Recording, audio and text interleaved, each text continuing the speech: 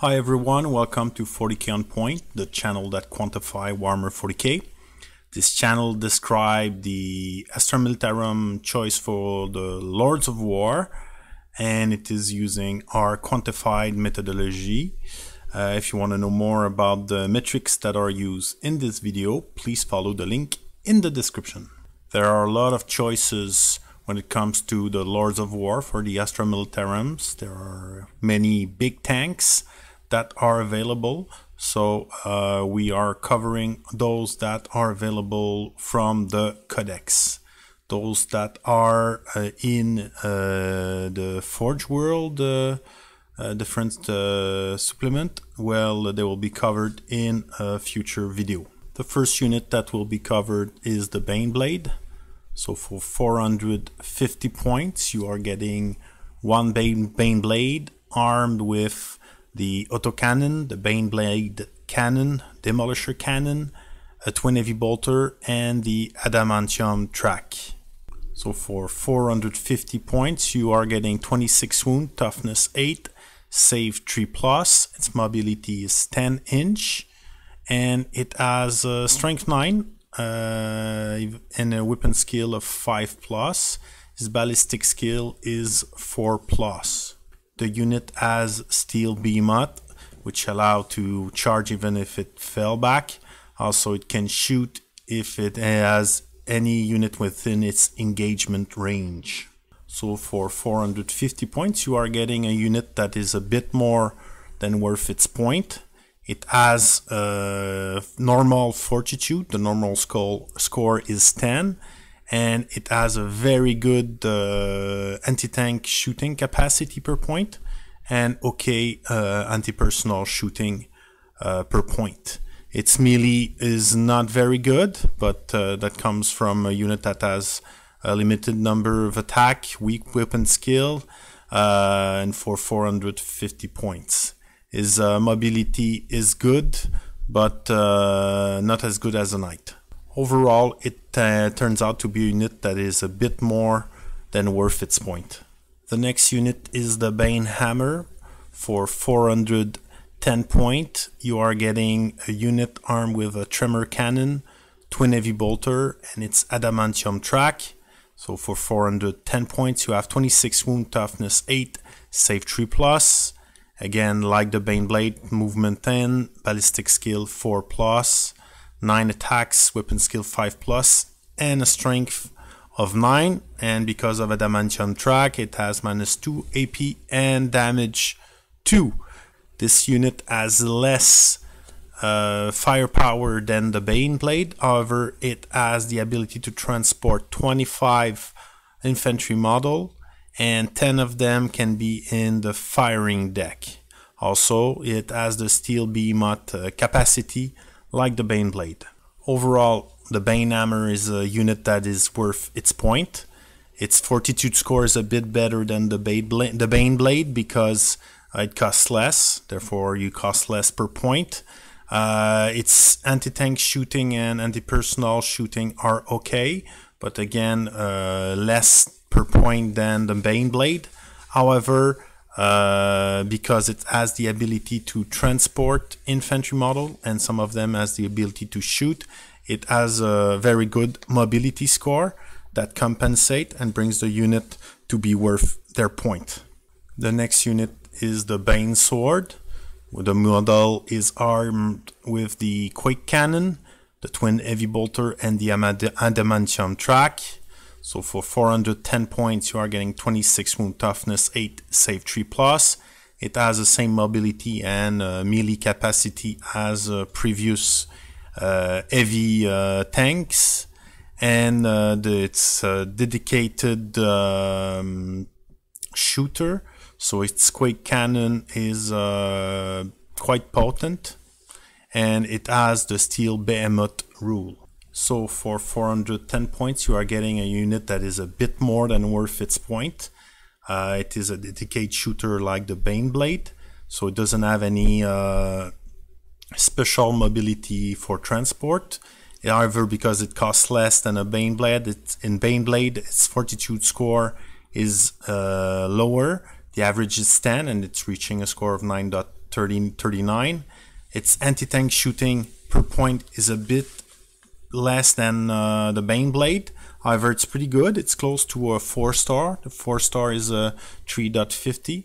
It is okay at shooting anti-personal. However, its melee capacity are not very good. Therefore, it makes overall a unit that is a good shooter, that has okay resistance, good mobility, and it gives a unit that is a bit more worth than its point. For 420 points, you are getting a Doomhammer armed with a magma cannon, a twin heavy bolter, and adamantium track. So for 420 points, you're getting 26 wound, toughness 8, save 3+, and like the Baneblade, mobility, same mobility and same melee capacity. Again, well, this is a very good shooter, and that has some transport capacity. It can transport 25 models, and 10 of them can fire in the while being transported in the Doomhammer. It turns out to be a very good unit that has the very good mobility because it's able to transport units, and it has a good fortitude score, a bit less defensive cost than average. The average is 10, and it still has a very good anti-tank shooting, close to a 4-star, and okay anti-personal shooting capacity. And like the other heavy tank, its melee capacity are very reduced. So that makes a unit that is worth more than its point. It's an interesting choice for Astra Militarum player.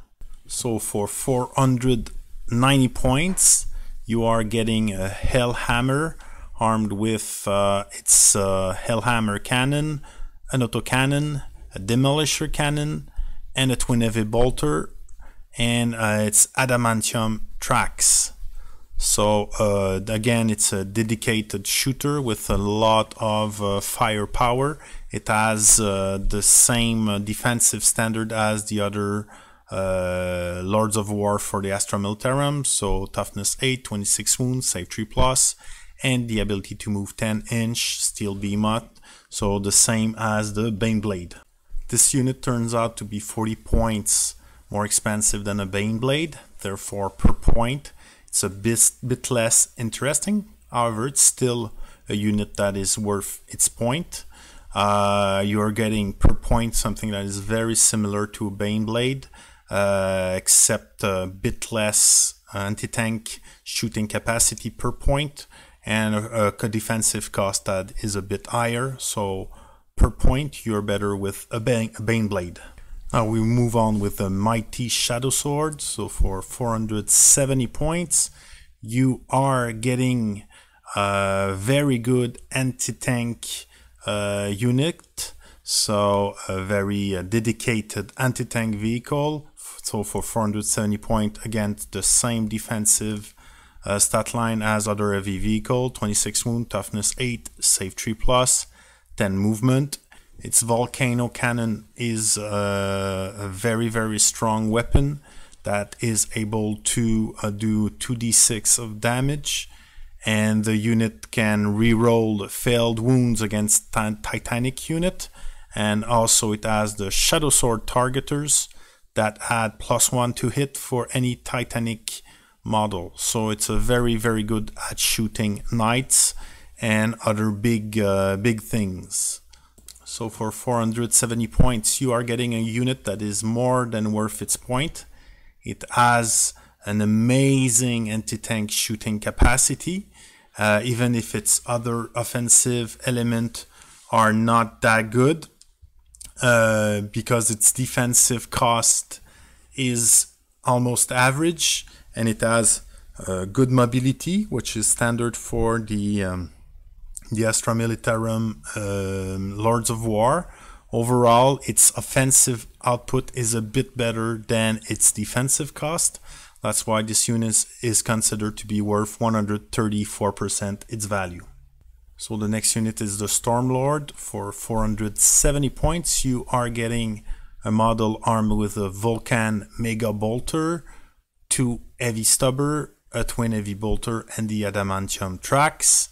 The unit is able to transport 40 infantry models, and it has extended firing deck, so 20 models can be positioned to shoot on the Stormlord, and its mobility and melee capacity are the same as other heavy tanks.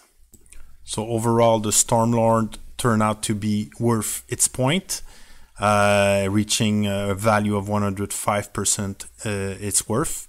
So the unit has a defensive cost that is very close to the average.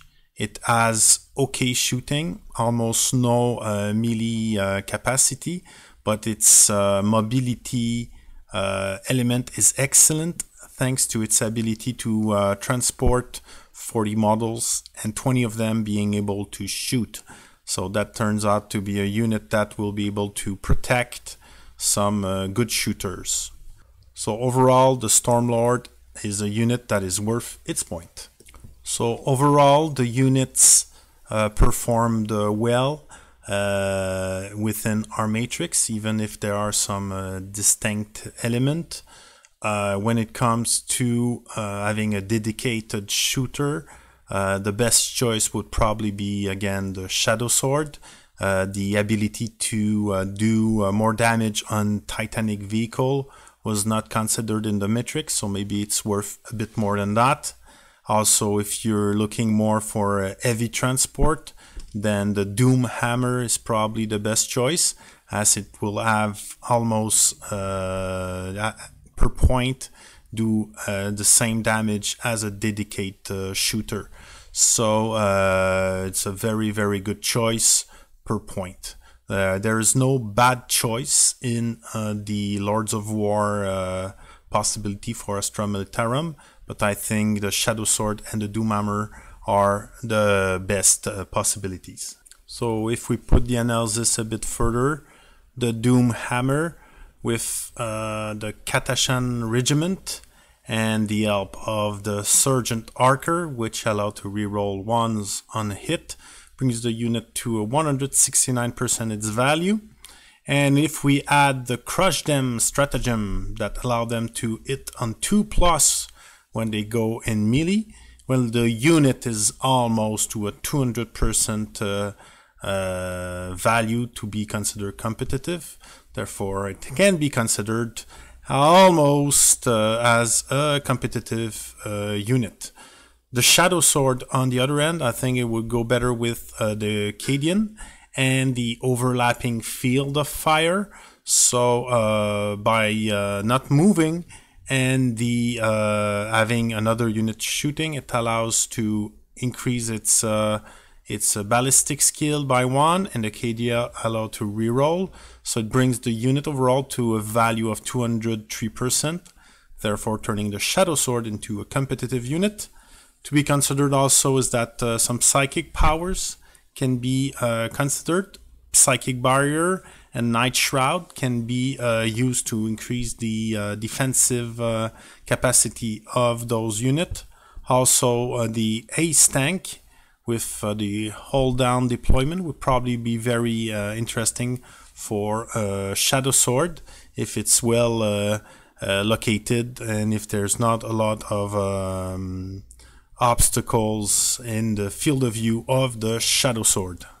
So this video described the Lords of War choice for the Astra militarum, and it was using our normalized methodology. Please feel free to comment on how to increase the efficiency of those units, and please subscribe if you like this kind of content. I will upload all the 40k units using exactly the same method. Thank you for watching. Over and out.